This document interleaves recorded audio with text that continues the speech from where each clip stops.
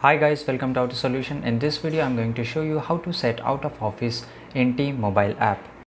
So guys, all you have to do is that we have to go into this mobile application and we have to log in successfully in Microsoft Team mobile app. And if you want to basically set your status onto our office in Team mobile app, all we do is to head on over on our profile picture right here. Then this is going to show us this option. I want you to click on set status message, and basically once you're here you can actually now select the specific status of you if you want to show them onto your people. So basically if you want to set out of office, what we should actually do is over here what we can actually set out here is out of office.